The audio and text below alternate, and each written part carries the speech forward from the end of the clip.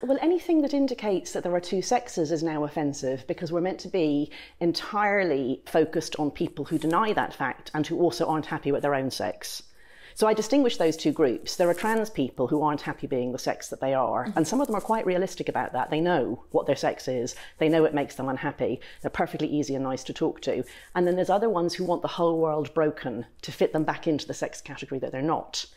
And then there's a much larger penumbra of people who think of themselves as allies, for whom it's extremely important to deny the fact that there are two sexes. And so those are the people who are destroying women's rights, are destroying children's education, are destroying gay people's rights, because you can't have sexual orientation without sex.